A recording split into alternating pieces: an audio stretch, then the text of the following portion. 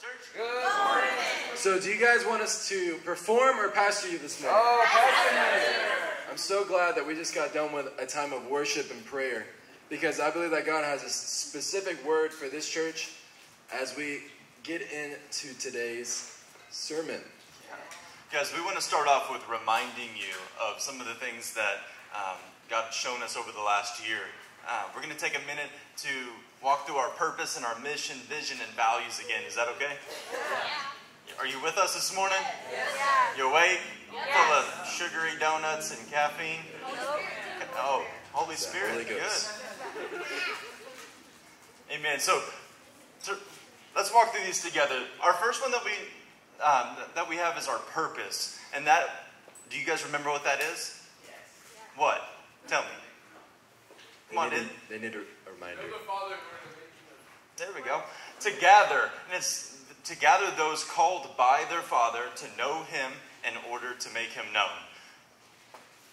We see that in Malachi chapter 4. And what God has shown us is that of everything that we're doing, of all the details that we can get into, of all the different ways that we can get it done, what we're really doing is we're setting up a place for us to make our Father known and to bring others to come and meet with Him. Amen.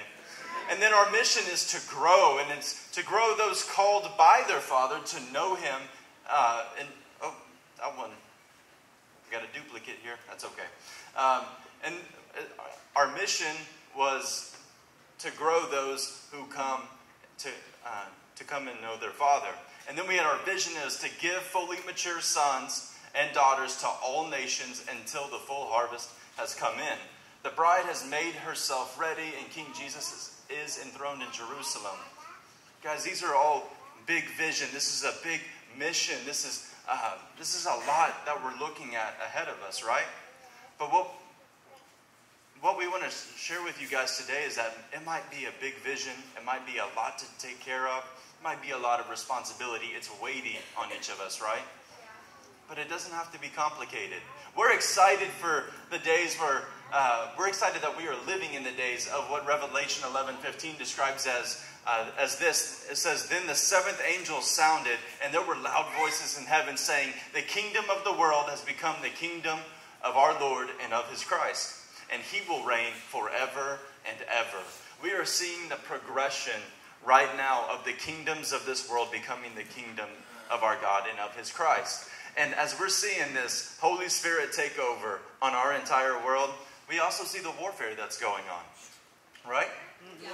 We have a few of you who are going to go out and proclaim the name of Jesus and to go and live out that purpose that we talked about. It's to gather people to come and meet your Father in heaven. And you're going to do it in the middle of those who are protesting the recent progress that we've had in our government. There are going to be a whole population of people out there who do not see what you see, who do not know the Father like how you know Him. And yet, we're seeing a takeover by the Holy Spirit in our community. This is what we all look forward to. Every knee bowing down before our God. This will be difficult as each one of us are pouring out our lives, but it doesn't have to be complicated, church. Say it doesn't have to be complicated. It doesn't have to be complicated. In fact, today's message is called Simple Man. Say Simple Man. Simple Man. We want to show you today the ways that we can kill the genuineness of what God is doing in each of our families and in the entire family of Remnant Church by complicating the work that He has given us to do. Amen. Y'all ready for this word this morning? So let me ask you a question. This week, have you faced any challenges? Yeah. How many have been challenged this past week in their walk with Christ? How many have had sin exposed within them due to constant weight of responsibility on their shoulders? It's like when you go to the grocery store, you get a bunch of snacks that you like and you're excited to take it home, and you want to go bring all the groceries inside, and you pick up a lot of weight, but you start dropping things along the way. What God's been showing me and what He's been teaching Pastor Kaysen and I is that God is expanding how much we can carry. And in this expansion, we're coming to realize all the areas that we're probably needing to get right with the Lord. It's one thing to be able to look amazing and do excellent in a playground. But whenever you actually get onto the field, you start to realize, man, like I need to grow up. I need to be equipped. I need to grow in the things of God. Well, church, I want to tell you that today, that's what God's asking of us. He's asking us to be simple men, and what I mean by that is that there's only a few things that we need to be doing in our lives. And we're going to help define that for you this morning. We want to remind you this morning the reasons why we do what we do. And God's expectation and how we respond to this constant responsibilities we face each day in our life. A principle that you may have heard before is more stuff equates to more problems. Has anybody heard something like that before? That's true. It's true. The more that we surround ourselves with things outside the will of God, it will produce more problems for yourself. There's a ton of things that you're walking through right now, and some hardships that aren't the Lord. And what's the problem is you're now carrying hardships for the Lord, and you're also carrying hardships because of your flesh. We want to talk about the simplicity of walking with God this morning. Jesus was not anxious about his schedule as he walked the earth. Come on, guys, think about that for a minute.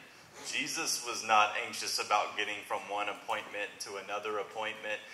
He knew where he was supposed to be, when he was supposed to be there, and with whom he would be there with. That's a security that each one of us can have. Or you guys want to have that security and that freedom today? You're not running and sprinting from one thing in your life to the next, to the next, to the next, trying to catch up all the time. You guys ever feel behind? Yes. Come on. I feel behind all the time. And there's a striving, there's a stress, there's this weight that, like Pastor Devin is saying, is not from God. And there is a simple solution to these things. The things of God are weighty, and they can be difficult, but they don't have to be complicated. True. Jesus was not anxious about his schedule, but he did everything that his Father willed in his life. God's growing our capacity to be able to hear his word and obey it.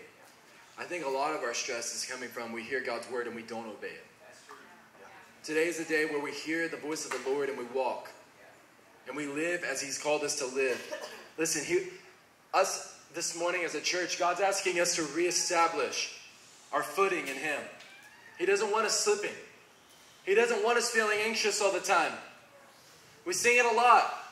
And I'm about done tired asking God to take fear and anxiety away from us. Because he wants our foot not to slip. And how do we do this? We become simple men.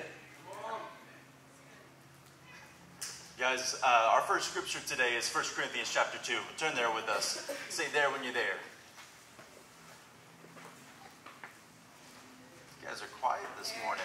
Y'all tired or something? There, Pastor. Amen.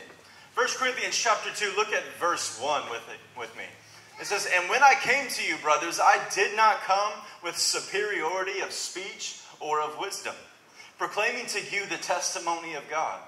For I determined to know nothing among you except Jesus Christ and him crucified." Say, that's enough. That's enough. "I was with you in weakness and in fear and in much trembling. And my message and my preaching were not in persuasive words of wisdom, but in demonstration of the Spirit and of power, so that your faith would not rest on the wisdom of men, but on the power of God." Come on, guys, we have churches full of men who are there to convince you through clever words and clever speech and little gold nuggets of wisdom that Christ is the one whom you should serve. That Yahweh is the God whom you should serve. Guys, we're not looking to do that as a church. We're not looking to bait and switch people into God's kingdom and, get them in just enough that we can turn around and be like, "Oh, wait, so we didn't actually have the power or the authority. We just had the shiny stuff up front to get you in." Guys, this is not what God has intended for your life. This is not what God has intended for my life, for the Remnant Church, for any of Christ's bride, the church. He's not intended that. Paul did not find it necessary to complicate his life and his mission by man-pleasing, by clever speech, or by posturing. This was a true man of gravitas, as we've spoken about. A man who could hear from God and stand on it no matter the cost. And with no need to sugarcoat any of it. Guys, imagine that. We want to share Jesus with our friends and our co-workers and lost family members and things like that. But how much do you feel the need to chocolate dip the gospel to make it palatable to the person in front of you? Paul did not feel such a way. In fact, he said, just watch the witness of Jesus working through my life and you'll see the Holy Spirit and you'll see power. Some in this room today have no idea what God wants from their lives. Think about this for a second. Listen to me and see if any one of these apply to you. Some in this room today have no idea what God wants from their life because you haven't slowed down long enough to be able to hear from Him. That stress and anxiety over the purpose or the value of your life, there's a simple fix. And we know you will be encouraged today by the things we're going to show you here in these scriptures. Amen.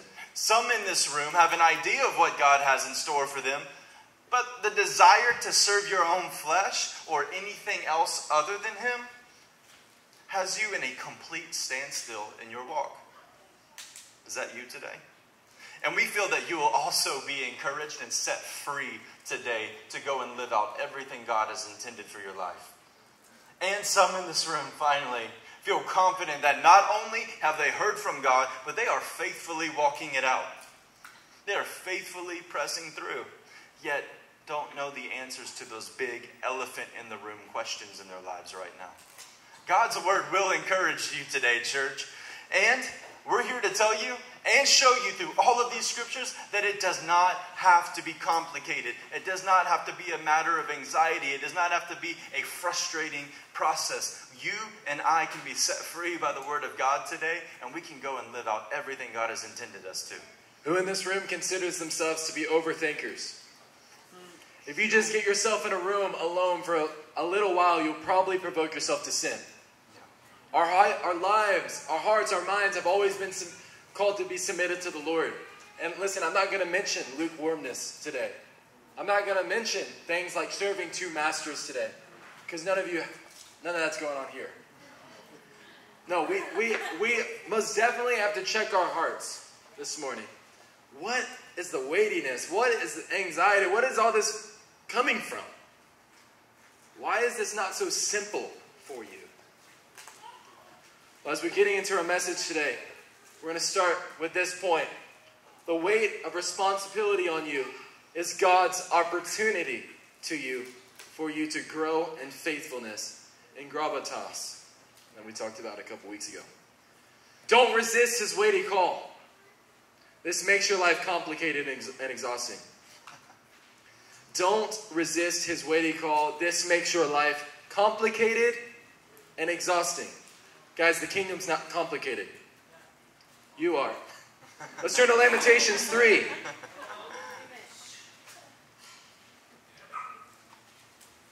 Who's ready for things to be simpler in your life? I am. When you get to Lamentations chapter 3, look at verse 25 with us. Say simple man when you get there. Simple man.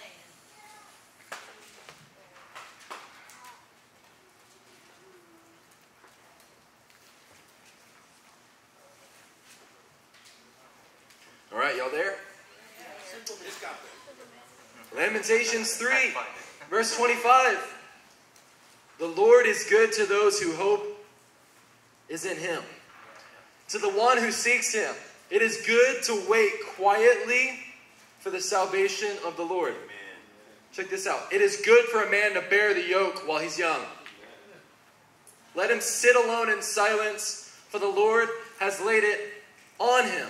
Come on, you know what that means? Young men, no whining. That yoke is on you, that weight is on your shoulders, and He says, sit in silence. He doesn't say, don't worship me. He doesn't say, don't praise my name. When He says, sit in silence, He's like, stop whining about it. Pastor, I'm getting tired. It's like, dude, you're relying on your own strength. God is the one who sustains us. And isn't it beautiful that he says, it is good for a man to bear the yoke while he is young. Why? Because man within himself will probably end up running away from the Lord. Having a heavy weight on you actually grounds you as a young man. And what it leads to is then sitting alone in silence and then being laid down before him.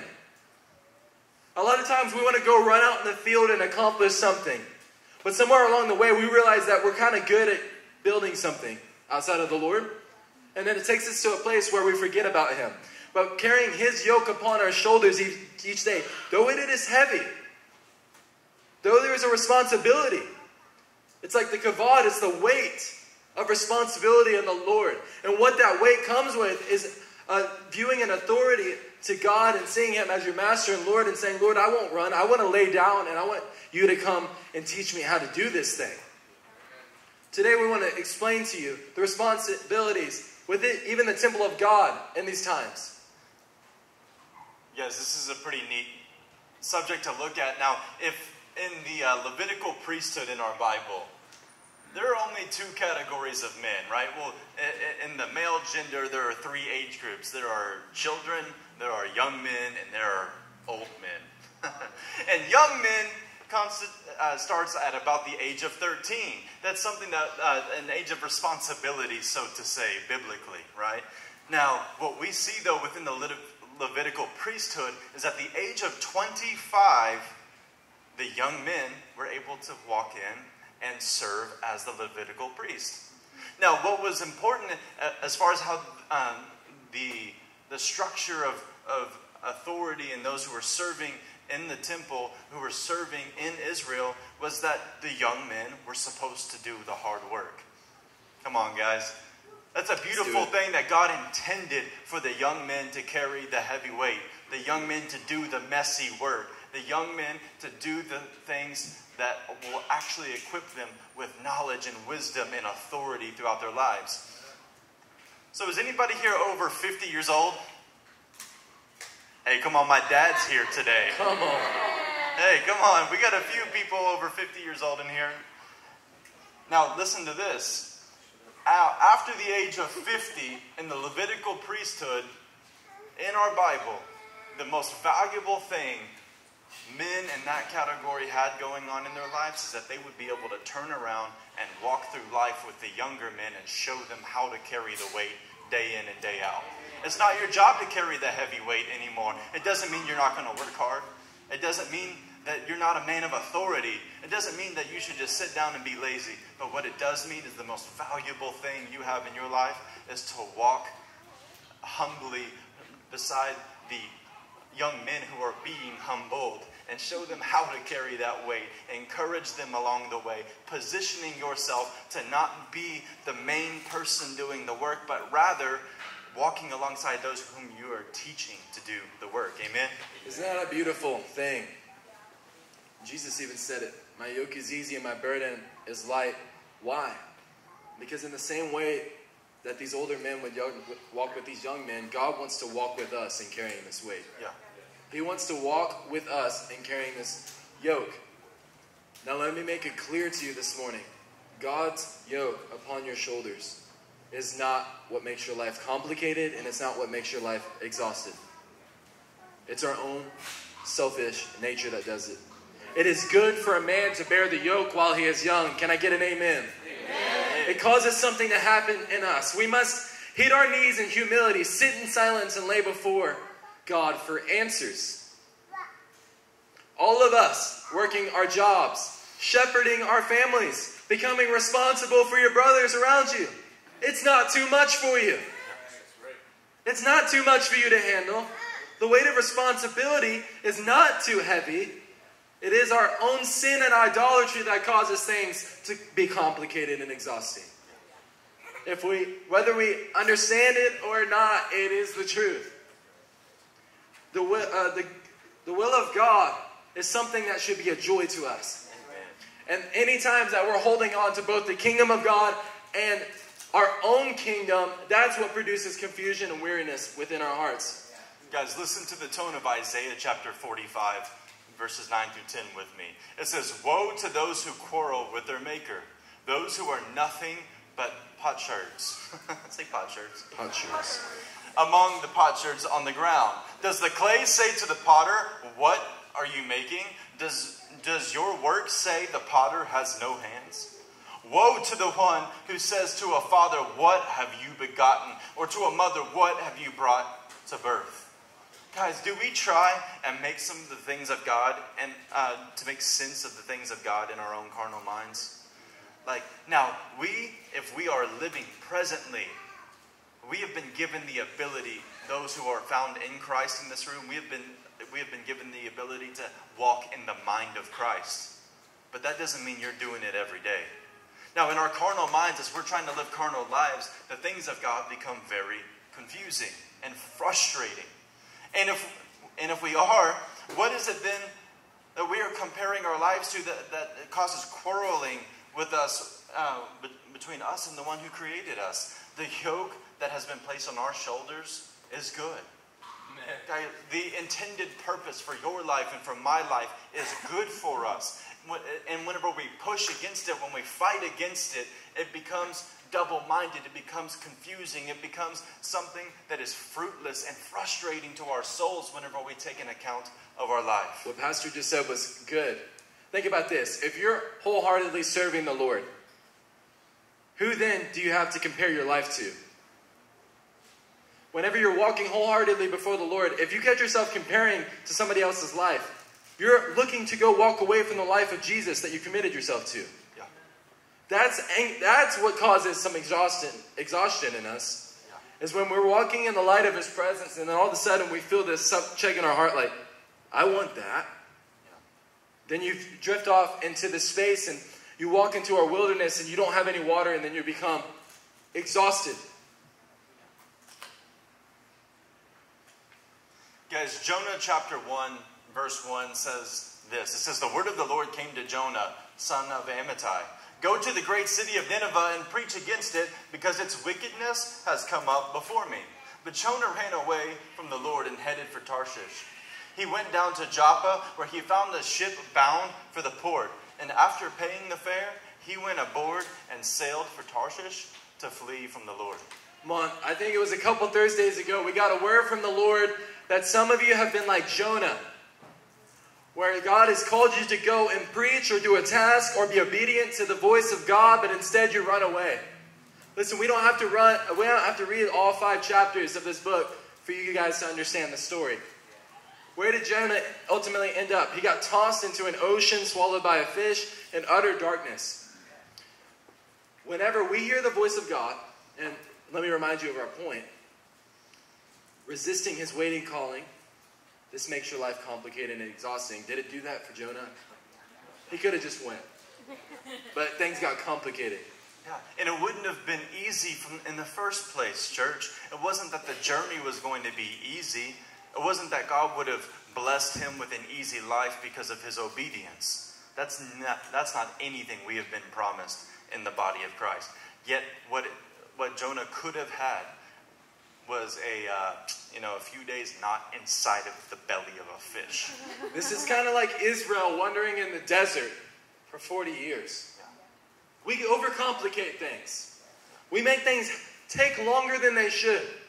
So let me tell you this. Whenever you're in your prayer closet asking the Lord specifically for things to happen in your life, and you don't obey anything that He says, it's your fault. A lot of the times.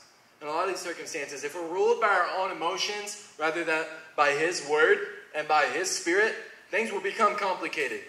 But His path is straight for us. It's narrow, but it's straight. So today, we're called to walk in it. Yeah, come on, say simple man. Simple man. Not all of the weight that you feel right now is from God.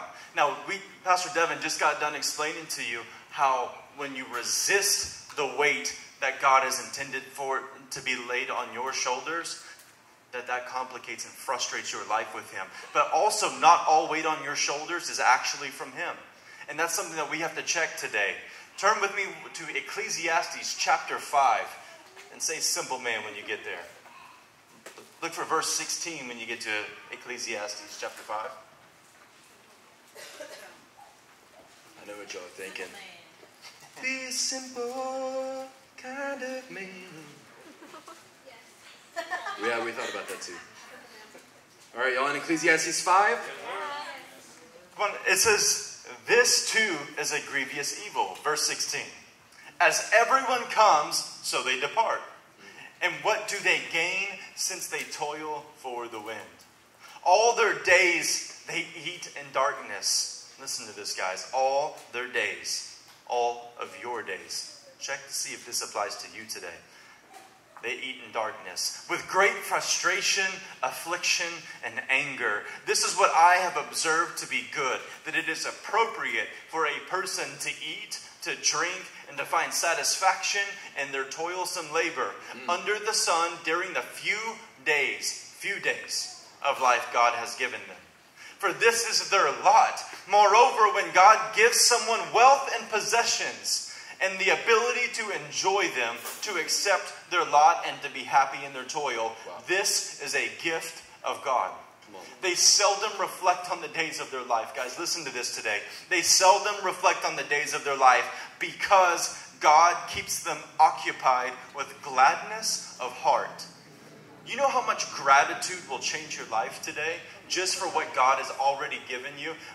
Forget about material possessions right now. I'm not talking about your bank account, your 401k, your IRA, or anything like that. I'm talking about everything else that God has given you. Your family, your wife, your husband, your children, your brothers and your sisters, your fathers and your mothers. The mission that God's laid on your family. It's enough, church. It's enough. It's enough. And we don't have to complicate it by coming against such a thing. And because this is where we become those who eat in darkness. It doesn't mean that you're not being fed the Word of God. It just means you can hardly understand it because you're sitting in the dark. Yeah. And it doesn't mean that it's not a blessing to you, but it does mean that you're still always frustrated even though you're reading the Word of God. You guys ever have a Bible reading plan or just spend time with the Lord reading His Scriptures and your attitude just can't seem to change? Even after month after month after month after month, this is what we're talking about. Because there's a frustration and there's a tension between us and our Father in heaven because we are bucking the authority that He has over our lives. How often are you occupied, church, with reflection on what God has given or asked, or what He has asked of you versus some other desire that you have? Does the bread of the Word of God now seem stale in your mouth? Think about that.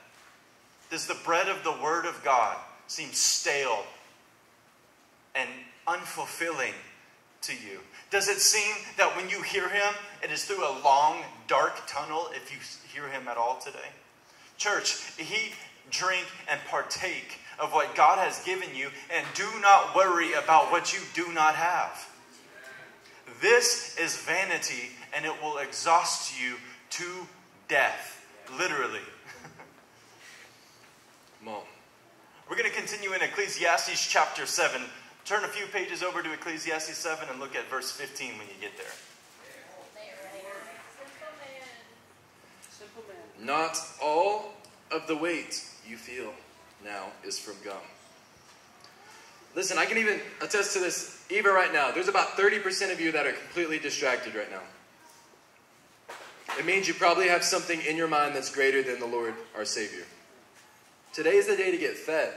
And the reason why you're walking with so much exhaustion and with so much weight on your shoulders is because you have not allowed God to carry it with you. Who's in Ecclesiastes 5:16? No, 7:15. Sorry. 7:15, y'all there? I have seen everything during my lifetime of futility. There is a righteous man who perishes in his righteousness, and there's a wicked man who prolongs his life in wickedness. Do not be excessively righteous, and do not be overly wise. Why should you ruin your life? Come on. Let that one challenge you today. Let it challenge you today. Do not be excessively righteous and do not be overly wise. Why should you ruin your life? This is about posturing. This is about living and portraying yourself to be somebody that you absolutely are not. And it's exhausting you. This revelation came to me about 2 years ago. As I was beginning to feel the call and weight on my life as a pastor, I did not want it because I thought I'd have to posture for it. But what God began to reveal to me is He says, Devin, you be exactly who I've called you to be. I see it all the time. In the way y'all dress, and the way that y'all talk, and the way that you come up to us and say how you're doing amazing and you're absolutely lying. It's posturing and it's exhausting you. We don't care about your posturing. We can see right through your lies. Do not be excessively righteous and do not be overly wise. When you're coming into the room, you're like, man, I really got this word that's going to make me look awesome today. Man, I really got this word and I'm excited to share it because I want people to know how amazing I am. Oh, dude, look at this outfit today. I'm looking extra manly. Can't wait for Landon to see it. Overly wise, speaking of scriptures that you don't even know what it's saying. This is exhausting and it becomes complicated because you're living a life of a lie and that's exhausting. Has anybody kept a lie and you were like, dude, this is really exhausting? That's what you do with your life when you're posturing. So the thing to combat this very thing is what? It's extreme transparency. That's the only thing. That's what makes it simple. And whenever we become extremely transparent, we get help from our brothers and we get help from our Father. And as we're walking in the Lord, that's when we begin to grow to know what actually we're talking about. I tell you, this is what changed my life, is not caring what other people thought. When you live to posture in front of others, or even posture before the Lord, though He sees everything, it's exhausting and it's complicated. Guys, look at Galatians chapter 3 with us today. Look at verse 1 when you get there. Say simple man when you see Galatians chapter 3. Simple man.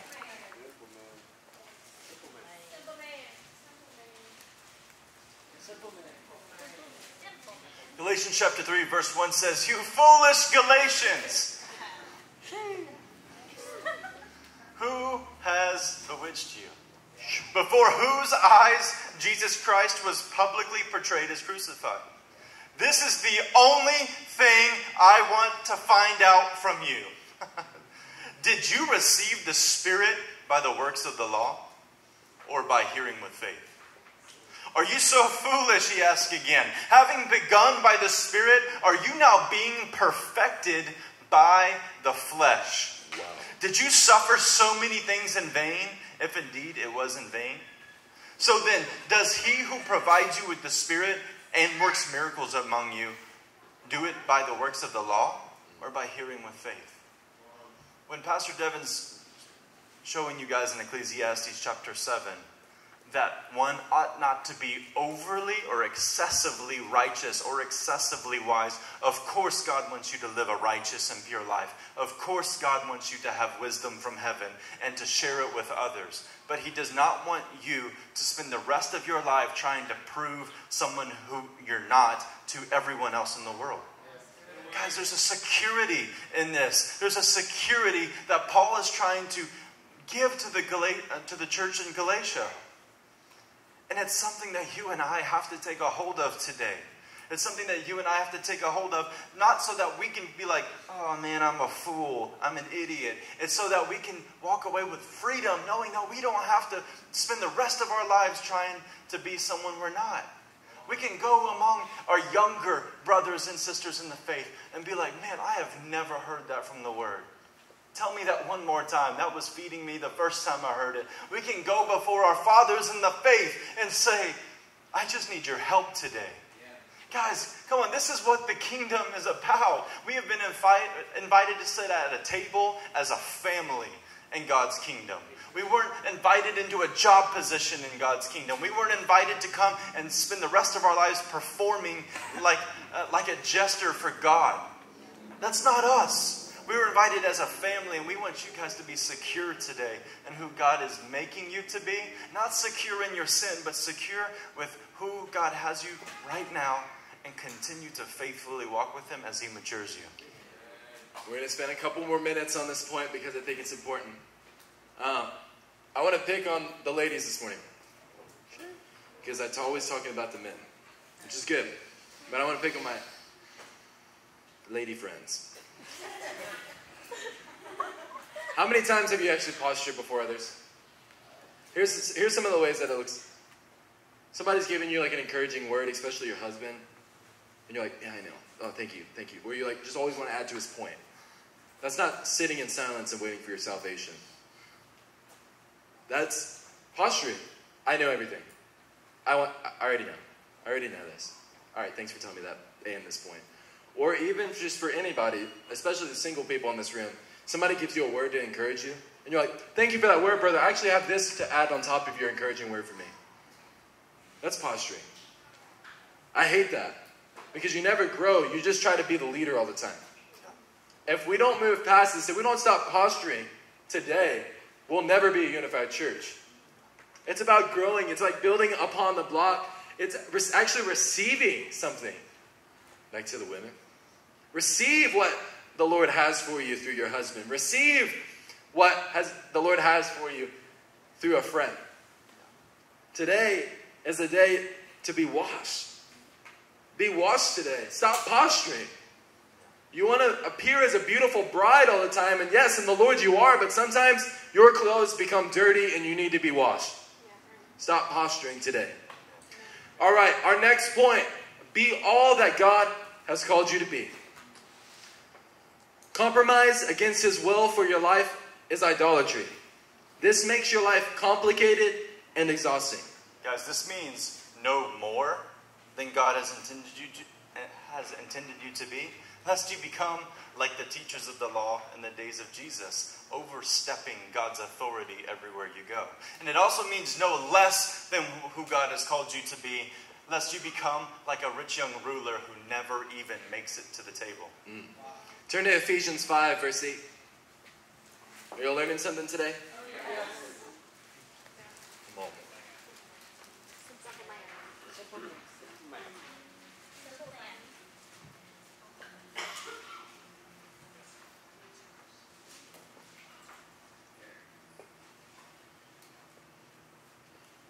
Ephesians 5, 8 through 14 says, For you were once darkness, but now you are light in the Lord.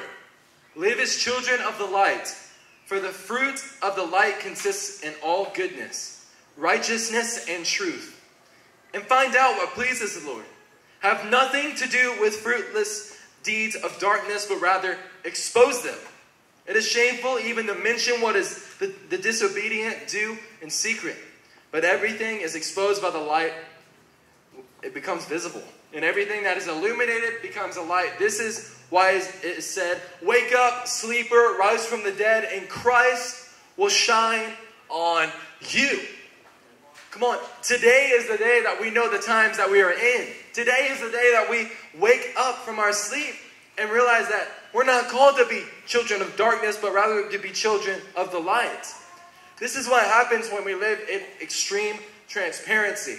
And what happens when you live in darkness and you posture yourself and you don't be all that God has called you to be. You receive legs of toothpicks. Any weight that comes upon you shatters you. And you don't tell anybody about it. You just keep repairing yourself. That is not the way of the Lord. Are you surviving or are you thriving today, saints? It is His light that illuminates in us and causes us to be strong to carry the weight that we've received. Today is the day to stop fooling yourself. Be all that God has called you to be. Guys, in 1 Timothy chapter 4, verse 13, Paul is encouraging Timothy to live out his life in a way that all can see. In verse 15, he says, Be diligent in these matters and give yourself wholly to them, so that everyone may see your progress. Guys, learning the value of God, we've been learning the value of God developing us as pastors and as friends with many of you right in front of your faces. Right?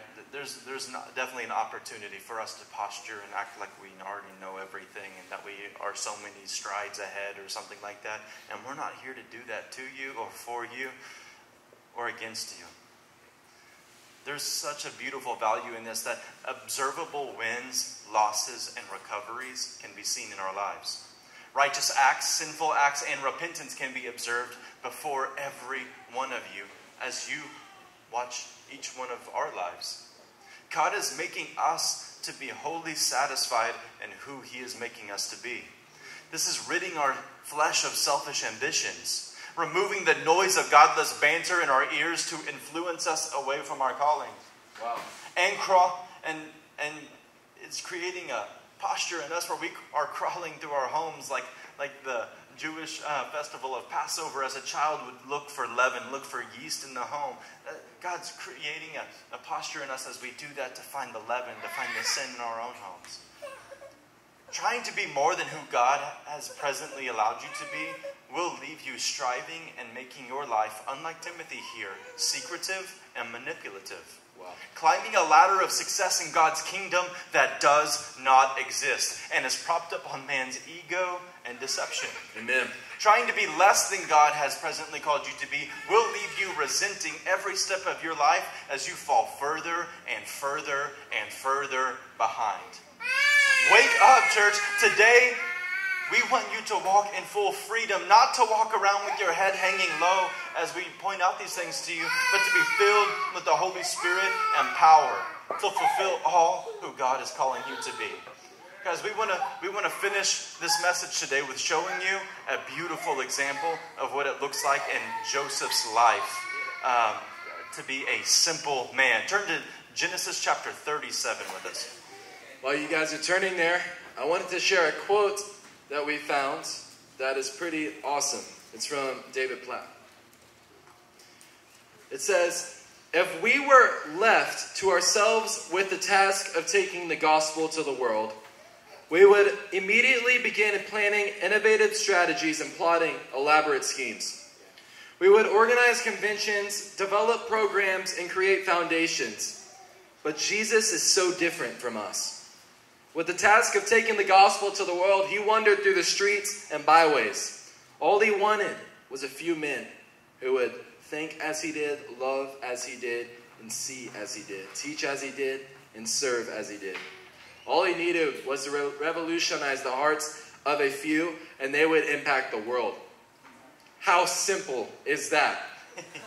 Guys, this is the life of a simple man, of a simple woman in Christ, where it is not so complicated. In Genesis chapter 37, verse 1, it says, "Now Jacob lived in the land where his father had sojourned, in the land of Canaan.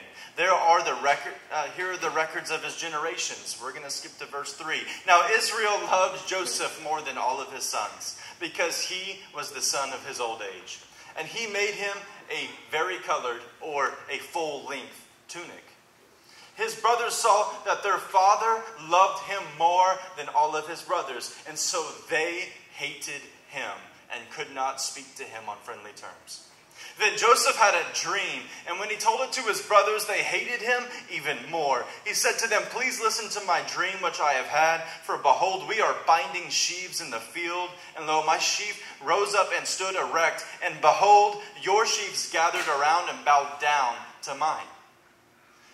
Then his brothers said to him, 'Are you actually going to reign over us? Or are you really going to rule over us?' So they hated him even more for his dreams and for his words. No, he had still another dream, and related it to his brothers, and said, 'Lo, I have still another dream, and behold, the sun and the moon and the 11 stars were bowing down to me.' He relayed this to his father and to his brothers, and his father rebuked him and said, 'What is this dream that you have had? Shall I and your mother and your brothers actually come to bow ourselves down before you on the ground?' His brothers were jealous of him, but his father, he kept these things in his mind." Joseph was unapologetically who God was making him to be. Come on. Jacob had no idea. The sons of Israel had no idea the way that Joseph would save all of their lives in the years to come. They had no idea that bowing down before their brother, before Jacob, before his son, also meant the salvation of their lives in a time of famine. He was challenged and rebuked, Joseph was, whether he was right or wrong to share it the way that he did. He was beloved by his father, but his brothers grew to hate him and they turned on him. And when there was nothing to substantiate his claims of the dreams that God had given him, he stood confidently on the word of the Lord because he did not have selfish ambitions mixed into it. Come on, Genesis 46, 31 through 47. It continues throughout his life.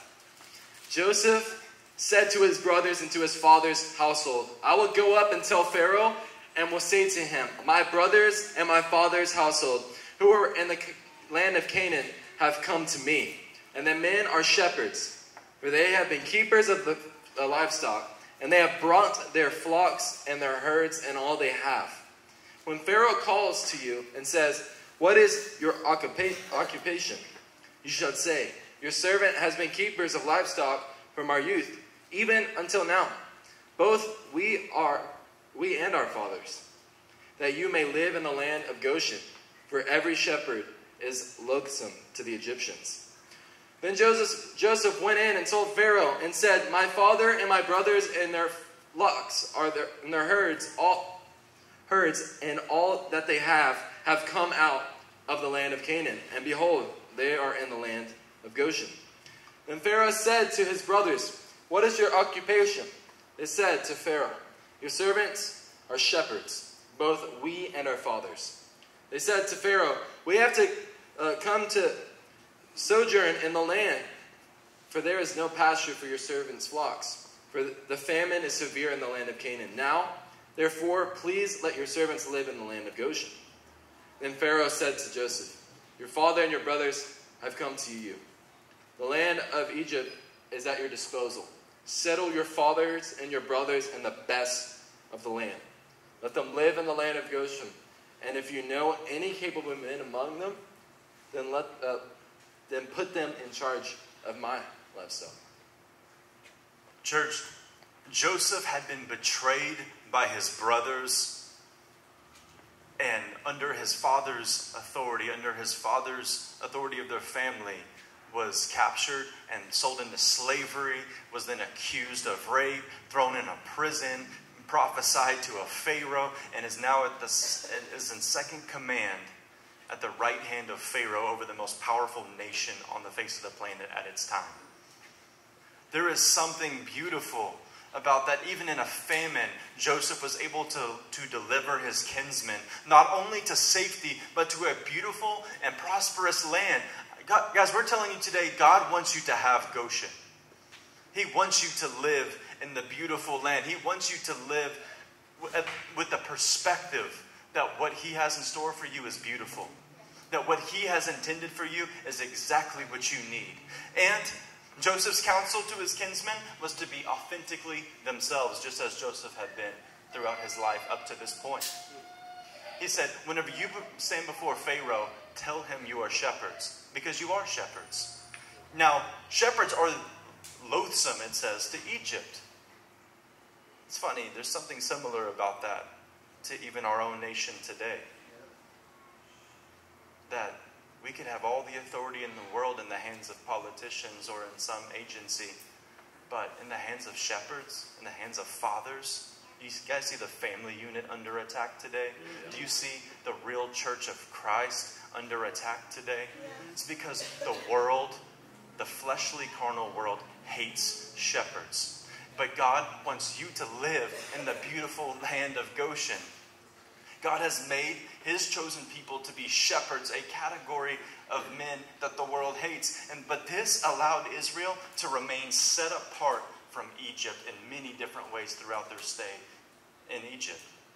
This placed them on the most beautiful territory of Egypt, and they were still provided for in every way, and even were entrusted with the treasures of a carnal and pagan king.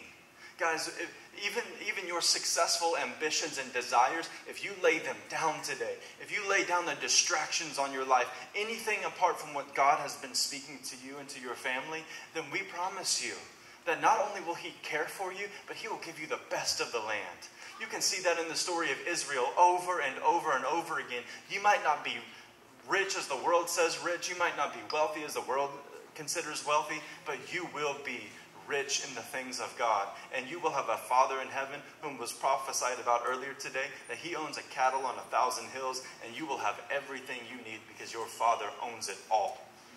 Guys, we want to finish today with telling you this. When we decide to be a simple man who is confident, a woman who is confident in who God has made them to be, there is no need for striving, for posturing, or man-pleasing, because you are living out no less and no more, but exactly who God has intended you to be, and there is a freedom for you in that today. Amen. Go ahead and stand with us.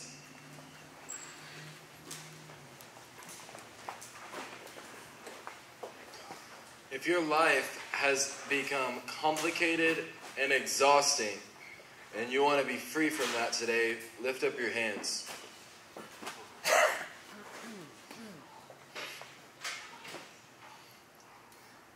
Lord God, we've done it our own way at times. Lord God, we've resisted the weighty calling that you've had on our lives, Lord God, and today we want to submit to all the plans that you have for us. Lord God, we strive, Lord God, and we do things, Lord God, to make people like us, Lord God, but there's only one that we need to truly be caring about, and that is you. Lord, we're done posturing. Lord God, we're done acting like somebody that we're not, Lord God. We're ready to walk in humility today, Lord. We want to be simple men and women. Lord God, we live in a world and a society where there's so many gods to run after, Lord God. But you've called us to be the one who proclaims your name above all else. Lord God, to make it clear that you are the only one, Lord, that can be followed. Lord, help us to be simple men. Lord, we don't need many things of this world anymore. Lord God, we don't need to live a life, Lord God, that says, I'm of this value to this person. Lord, we just want to be valuable to your kingdom. Lord God, get our priorities right today, Lord, that you would, Lord, that we would get our priorities right in your kingdom, Lord God, that we would shed off the weight that you're calling us not to carry, Lord, and put on the yoke that you're calling us to carry today. Lord God, we're done with comparisons. We're done with games.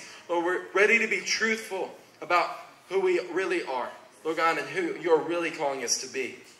Lord, today I'm saying that we're excited to implement these things. Lord God, we're excited, Lord God, to do your will. Lord, we're excited that these things are simple, Lord God, that when you called out all men, Lord God, every man that was wrong to you did not struggle or did not have to have some sort of characteristic, or you made the characteristics in them to be able to do your will. Lord, so today we're excited to implement these things. Lord, we love your body. Lord, we love your spirit, and we thank you in Jesus' mighty name, amen. Amen. Y'all be blessed. Have a good day.